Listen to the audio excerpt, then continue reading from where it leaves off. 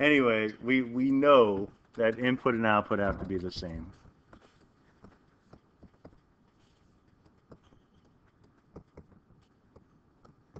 So we go by intersection or indicated point. I guess there could possibly be more intersections than are actually indicated. We have A, B, C, and D.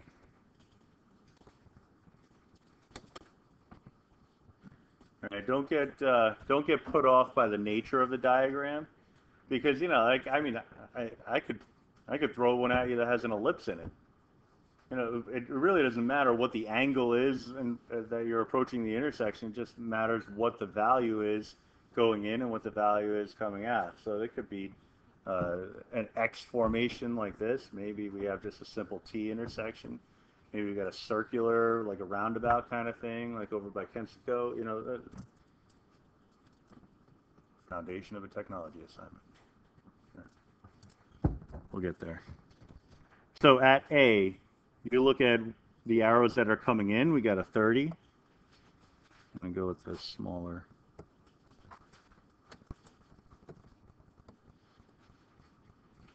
We have an X2. On the output, we have an 80 and an X1. And input and output has to be the same, otherwise the network fails. At B, we're coming in at X3 and X5.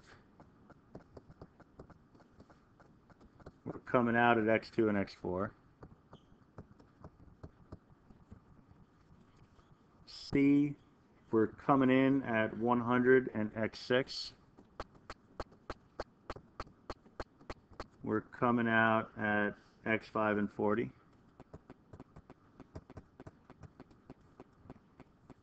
And D, we're coming in at X4 and 40. Coming out at X6 and 90.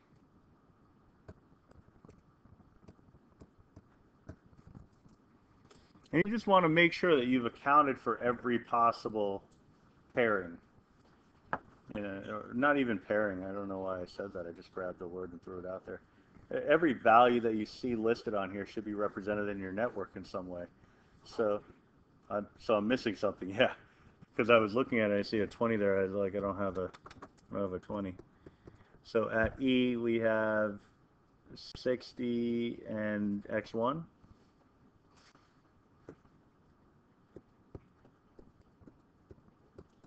And coming out, X3 and 20.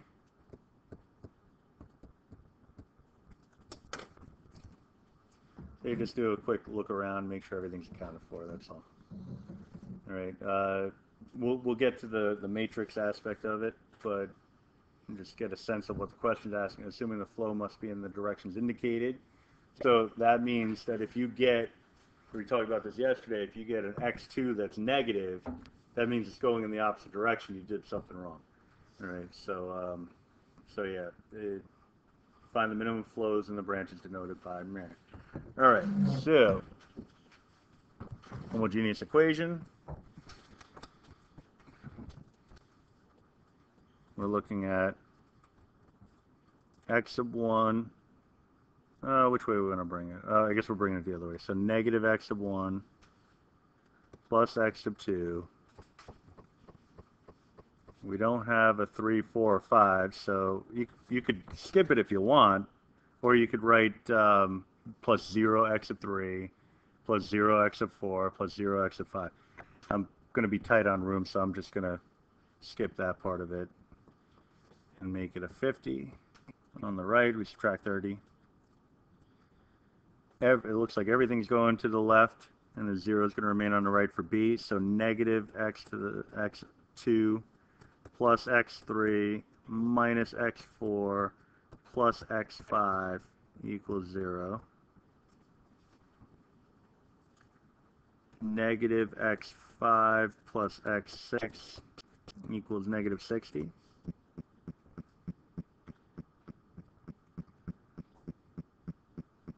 X4 minus x6 equals 50. x1 minus x3 equals negative 40.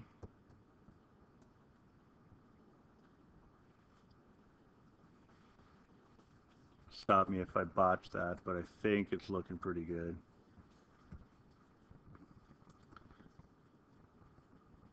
All right, we'll go to our matrix equation, which would be negative 1, 1, then 3, 4, 5, 0, negative 1, 1, negative 1, 1. Oh, and a 50 at the end, of course. 50 and a 0.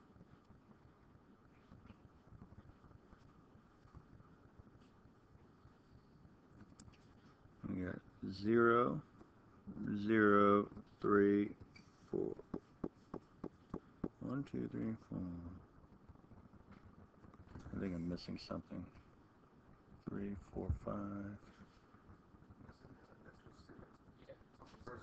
On the first row, extra 0.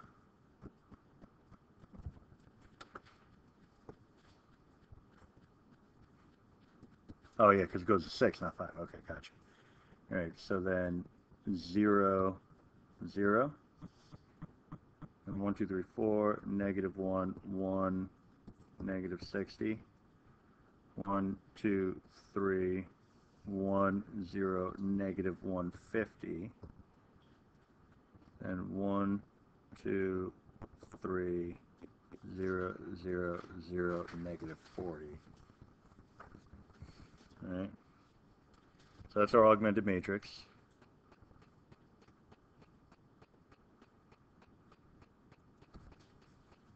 And just again, if the question tells you to be sure to write it in matrix equation form first, make sure you do that. AX equals B. So coefficient matrix times the column of x1 to x6 equals 50, 0, negative 60, et cetera, et cetera. All right.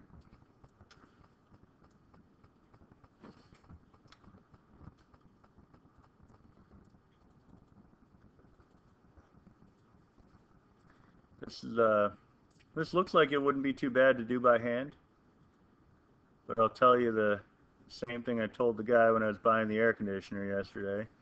He said, "You want to just throw it in the car? Save you $100 on delivery and installation." And I was like, "No." He's like, "You sure?" I was like, "Yeah, I'm sure." "Why?"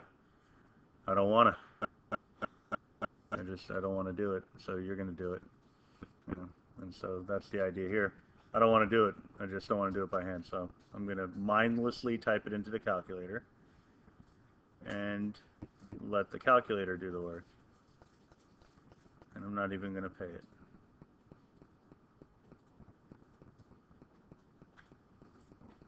Of course, that being said, it's almost, after that whole spiel, it's almost like a preordained requirement that I'm going to screw this up.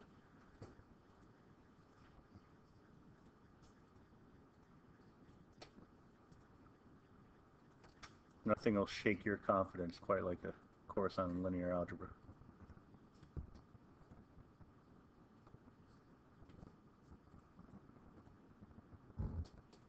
Like, I got it.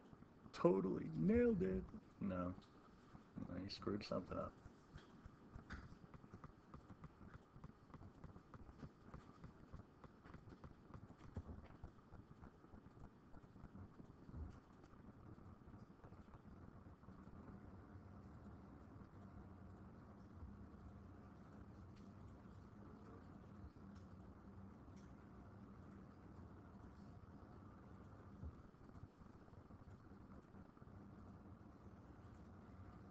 All right.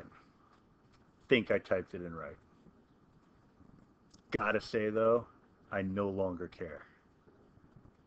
Because after that,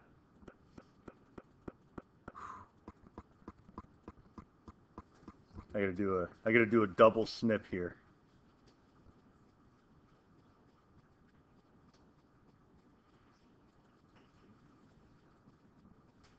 I got 1, 2, 3, 4, 5, 6 rows. I need the remaining one.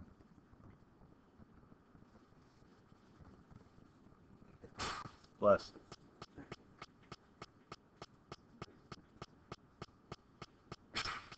plus.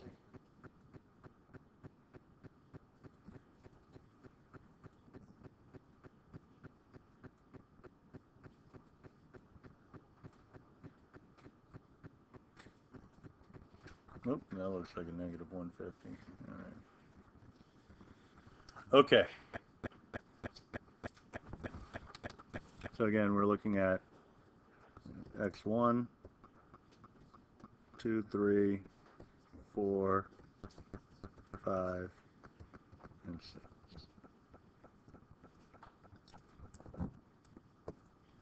So x sub 1 would be equal to negative 40 plus x sub 3, or x sub 3 minus 40, however you like. X sub 2 would be equal to 10 plus x sub 3.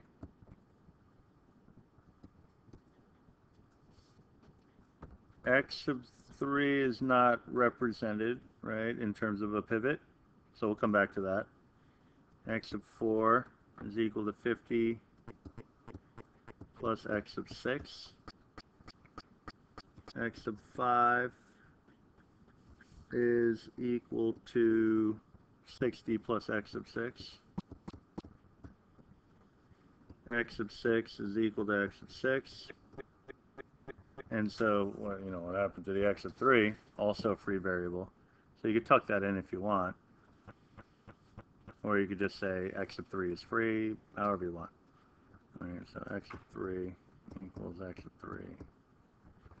All right, and that's because there is no pivot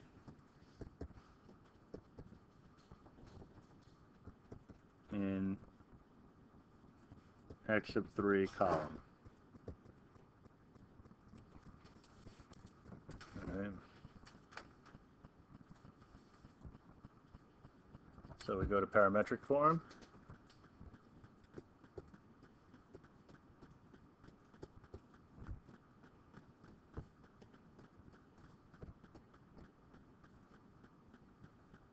And I would say that that should be your go-to in terms of how to represent a final answer, or at least, you know, get you to the final answer, because more often than not, it's going to serve the purpose. But even if it's not precisely what's needed, it'll at least get you kind of going in the right direction.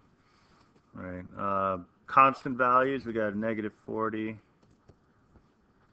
10, 50. Oh, now you see, I'm going to screw myself up here now.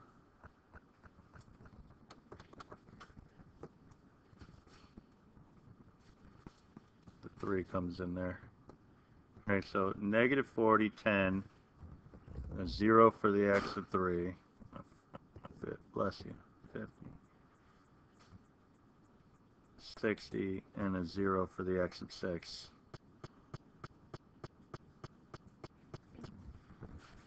All right, our variables here, we're always writing it in terms of the free variables. So we're going to need 2 pieces to our parametric. So we're going to need one for the x of 3.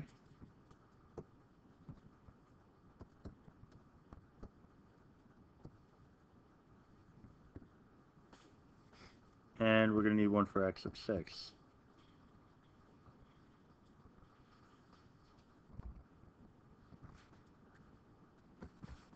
So for x of 3, we have coefficients of 1, 1, 1 for the free variable. For x of 4, there's nothing. 5 and 6, there's nothing. For x of 6, we have nothing in x of 1, nothing in x of 2, nothing in x of 3. In x of 4, we got 1x sub 6. Same thing with 5 and 6. All right. Now, just in a little vocabulary here, not really vocabulary, it's just how it ties together. You might remember the formula W in parametric form. W equals P plus VH. And so this is the particular solution.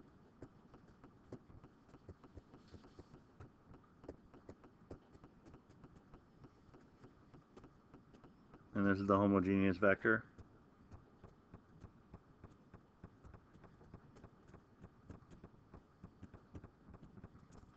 All right, so in this case, the column vector -40 on down to 0 is going to be the P, and then this whole shibiggity bang here is the VH. Just to tie it together with the formulaic notation. All right, but we do need something that allows us to determine the true weights. So just following the question, it says, assuming the flow must be in the directions indicated, find the minimum flows in the branches denoted by x2, 3, 4, and 5. All right, so we have to address that component of it. And the issue here is the negative. We don't want a negative. So if we know that x sub 1 is going to be equal to -40 plus x sub 3, and really just plus x sub 3, right? That's based on what we had up above, but also based on the parametric, because anything with a value of 0 is going to zap away. So therefore, x sub 3 has to be greater than or equal to 40. Right? So if we're assuming that it's a minimum value of 40, then that actually allows us to go further with this if we wanted to, but we still don't know x sub 6. Really, all I need from you is to really state what the minimum value would be in order to make it a positive measure. Right? Because beyond that, it really doesn't matter what x sub 6 is, because it's a free variable. Right? But x sub 3 has to be at a minimum. X sub 3 is free also, but in order for it to satisfy the network, it has to be at a minimum of 40, otherwise everything falls apart.